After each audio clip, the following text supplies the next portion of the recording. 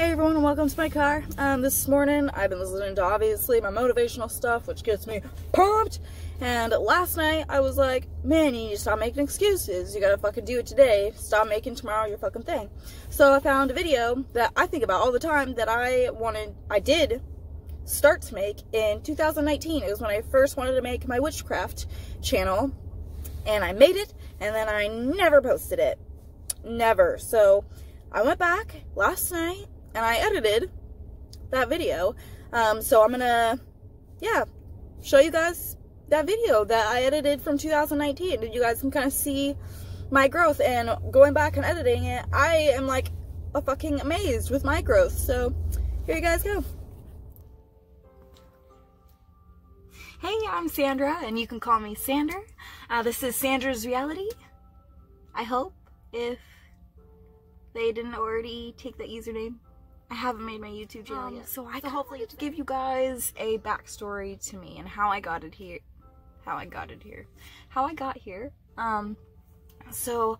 Just to my friends, like on Facebook and stuff, I wanted to kind of jump into how I got started into witchcraft, which is very, very recently. So I kind of wanted to go back on how I got here in the first place and how I kind of realized that witchcraft, that word scares people, so practitioner, however you want to say, how I started and how I realized that my life has kind of been like that this whole time. And obviously we watch Harry Potter, but I was never one that, like, I watched Harry Potter and I love Harry Potter, but I never thought, you know, it was real. I was never gonna move things across the room and do all these crazy shenanigans. So I knew, like, that wasn't the case. So I never was in that kind of false reality of magic. I never was obsessed with it like I did. Like, I love Harry Potter, but I just never thought of witchcraft. You know, I never really chased it. It was in movies, and I totally believed in it back in the day. I didn't question it, but never looked into it, never looked up the history. I'm lazy. I just never got into it, but let me go back here. So, kind of the first things that really happened in my life that were weird and what I couldn't explain were a couple things. So, my first one that comes to my head, it was back when my little brother was really little, and it was probably like 2 o'clock in the morning or something, and I wake up dead out of sleep, and I go downstairs, and I go into my parents' room, turn on the lights, and I just look at Jonathan. My parents are like, "What are you doing?" "Something's wrong with Jonathan." Like, "He's sleeping. Go back to bed." And I'm like, "No, something's wrong with Jonathan. I have to figure it out." So I touch him, and he is hot, like really hot. So he kind of starts waking up, and he starts like shivering, like he's cold. And I'm like, something's wrong. Like, why is he shivering, but he's boiling hot? Like, this isn't okay. So I get him up, take him into the living room. As I sit down on the couch in the living room, he starts having a seizure. Okay, so my parents call 911. He starts throwing up all over. We're freaking out. He goes to the hospital. He gets to the hospital and he's fine.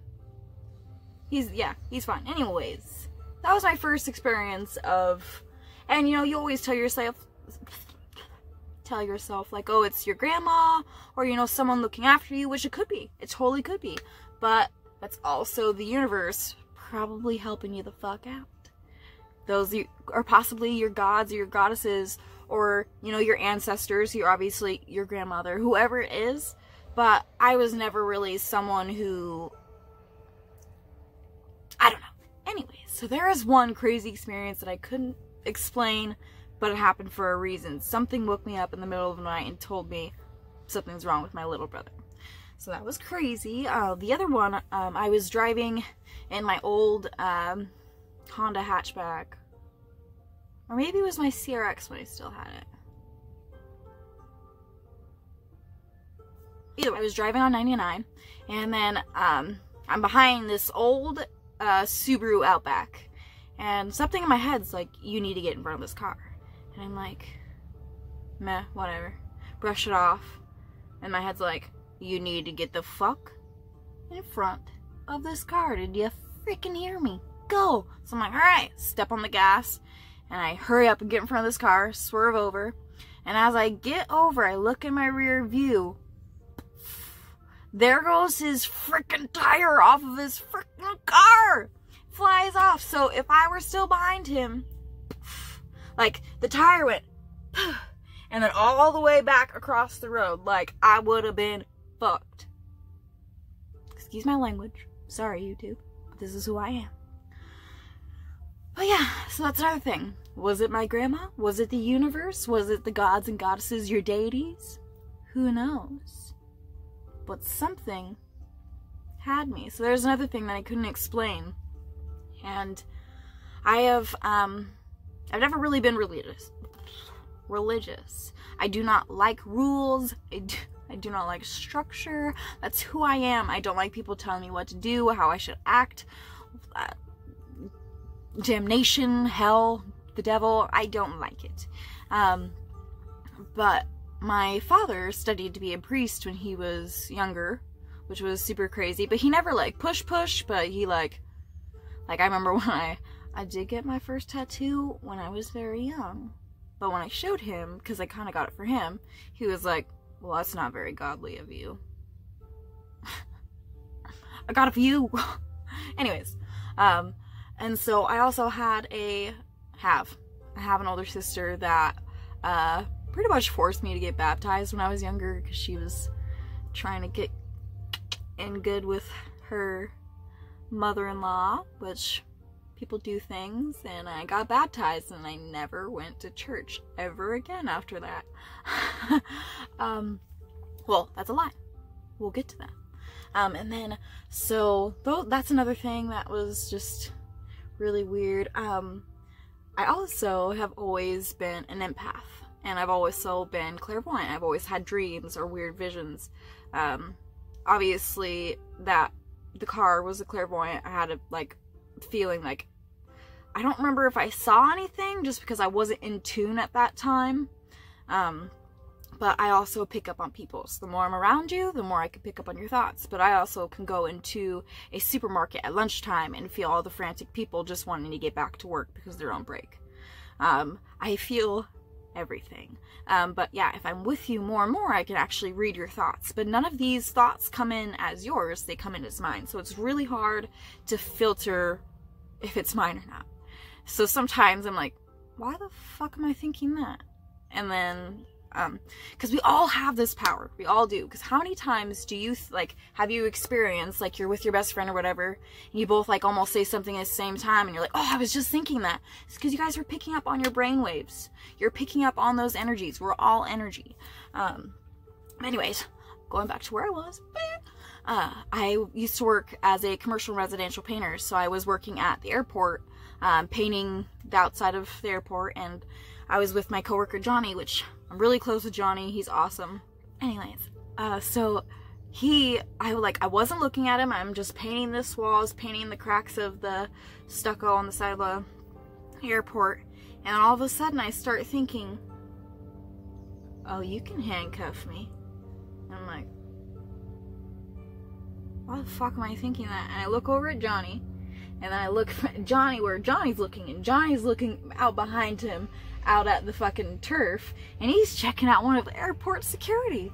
And I look, I'm like, Johnny, what?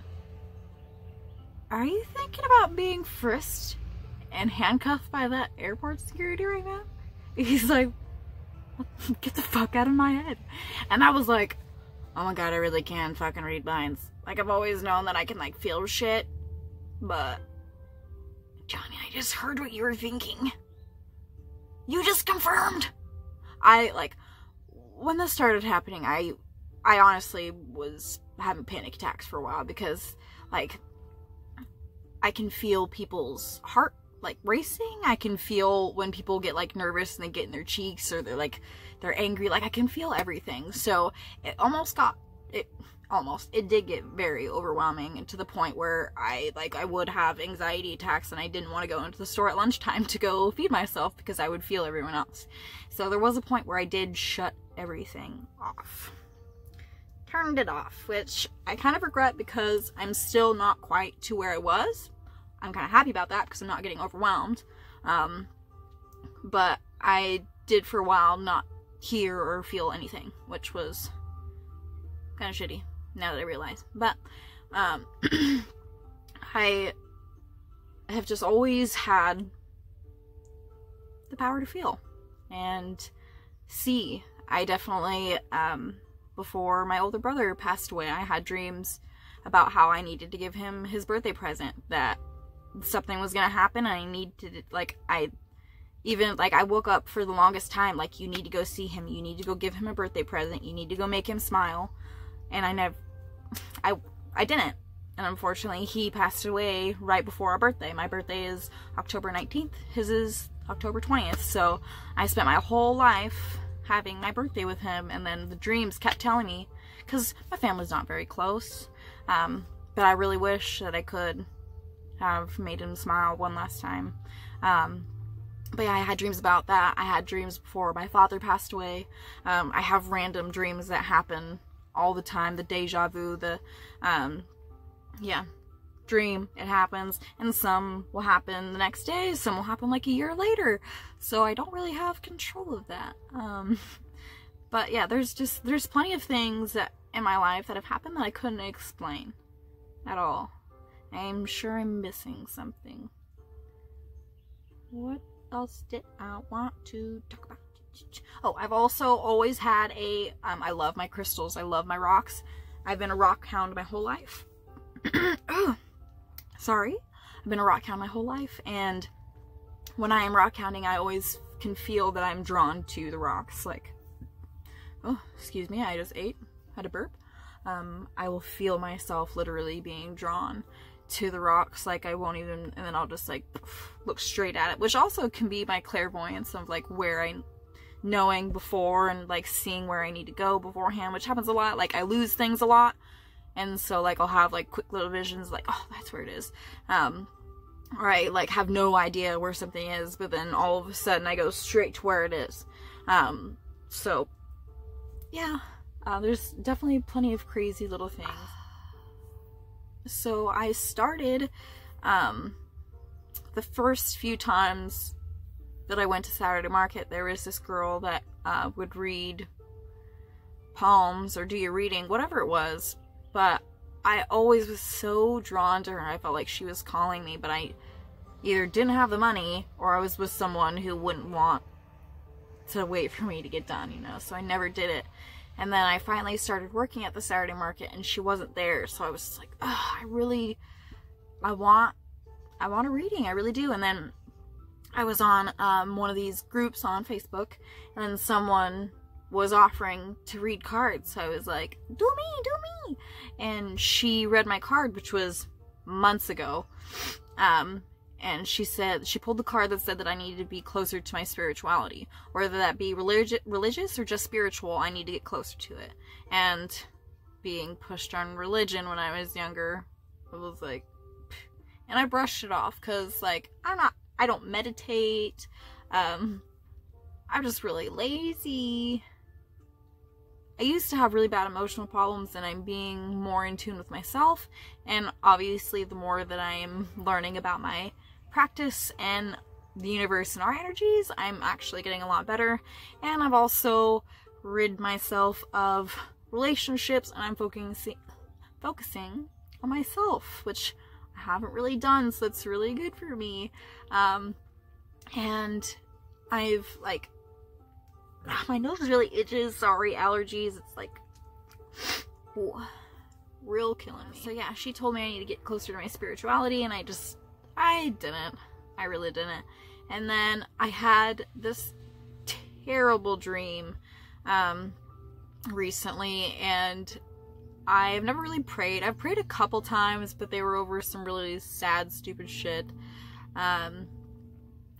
But I woke up from this dream and I was like sick to my stomach, and I didn't want to think about it anymore.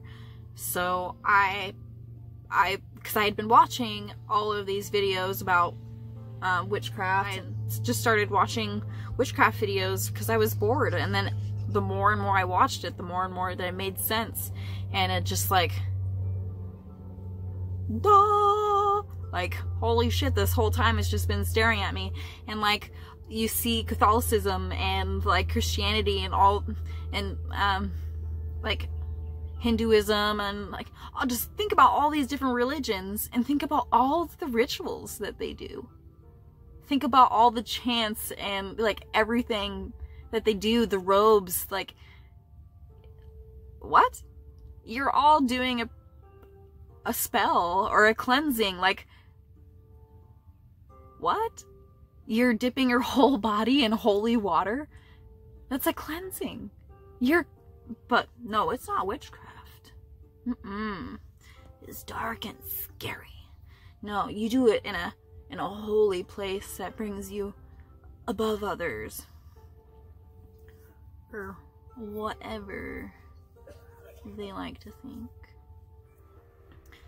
But yeah, their robes, all the baptism, like, they're like warding out evil spirits and your exorcisms and stuff, like, it's all witchcraft. It really is. And whether, yes, you can call it your own religion, because there is like Christian witches, you know, there's your pagans, there's your Wiccans, there's all different types. I consider myself eclectic because I don't do well with rules, so I couldn't ever see me doing Wicca, because there's all the holidays and all that's putting on within you, go with the days and the moons, and I'm just not that committed. I'm lazy. I am. I'm a Libra, and I'm an empath, so I like to really just be myself and get rid of everything that I deal with during my day at work or whatever, because I just get drained really easy, unfortunately, and I like to nap. But I just, like, everything around us,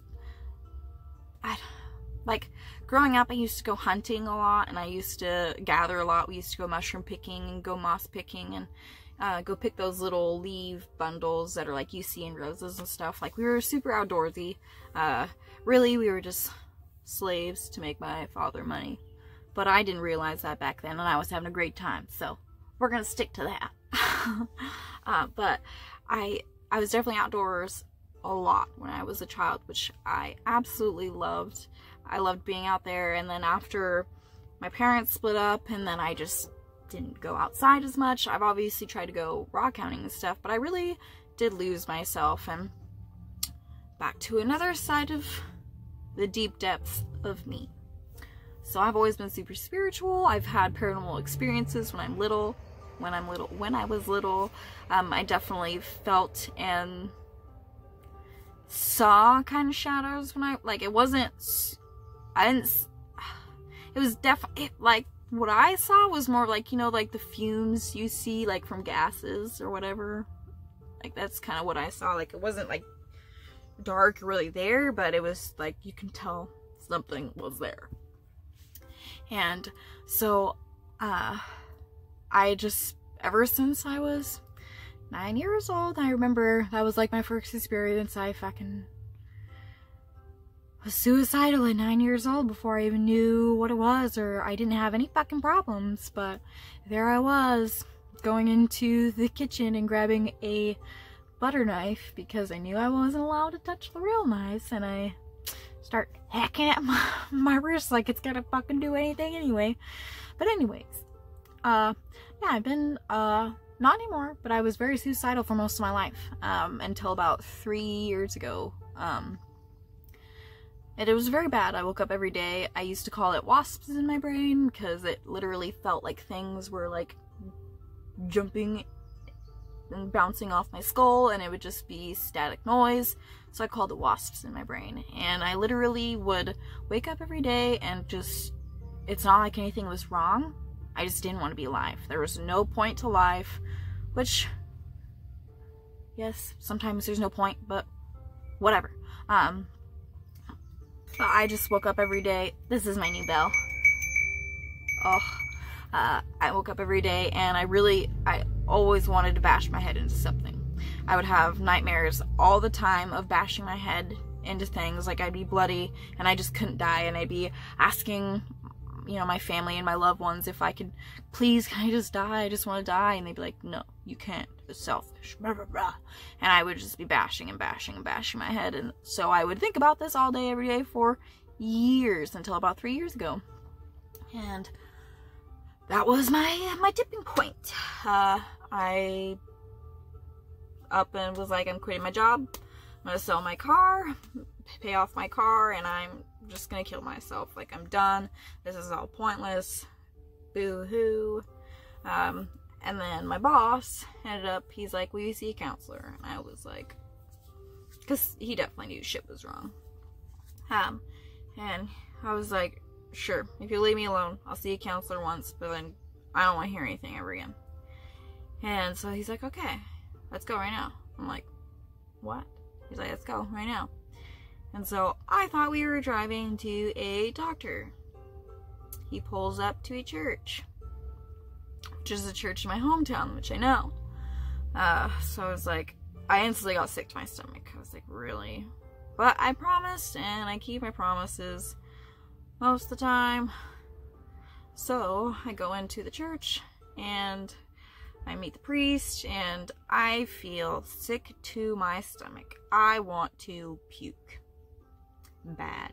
And I start sweating hard. And then I had been telling him everything about my fucking life, everything I've gone through, all the problems that I've had with my family and father, and blah blah blah blah blah. And he's like, can I try something really fast? And I'm like, sure. So he tells me that he wants me to say in my head that you know, what's ever there, you aren't allowed there, you aren't welcome, you need to leave. All the negative thoughts in my head need to leave. All the bad things need to leave. All the evil things need to leave. And I am like, I really gotta puke, but I was like, self-control, you don't gotta puke. I'm like, it's in your head. Don't do this. And he's like, it's getting worse and worse, and I start sweating bad. And I'm in my old, my work construction clothes, so I'm in like full sweatshirt, and then a shirt, and then a tank top underneath, and I'm in my I had like coveralls on, and then I had my Carhartts and my boots, so I'm in a lot of clothes, and so I'm hot. And then it's like not working, and I start like, he can see that I'm sweating. He's like, can I try something really fast? I'm like, sure.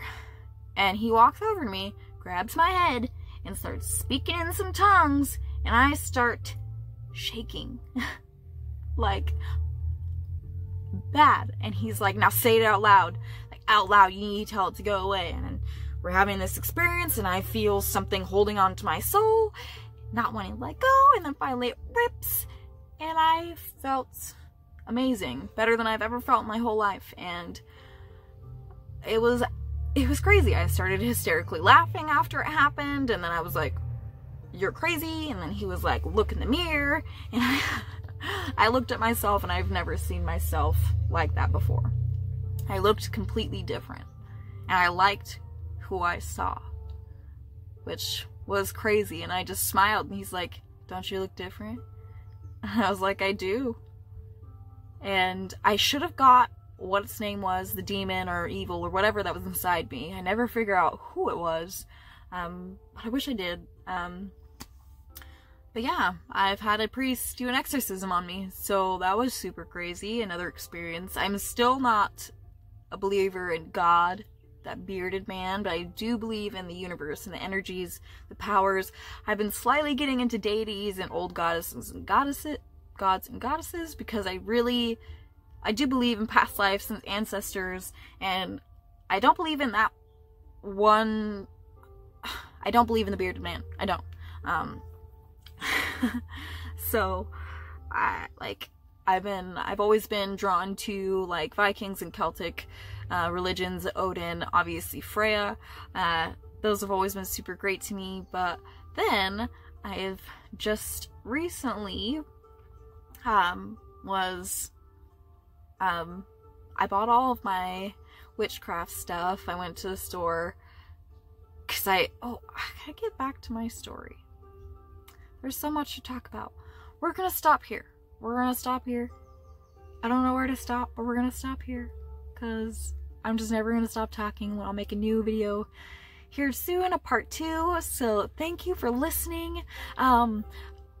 Where I getting started, definitely the videos that I watched a lot were The Witch of Wonderlust. She's amazing. She's so open. She's so kind. She gives you a lot of information, and she's just like me. There's no there's no right way to do things. You don't need all of these things to do your practice. You just need intention. You just need you and what you believe in, and make sure you believe in yourself and what you manifest. And you guys have a great day, and I'll see you soon.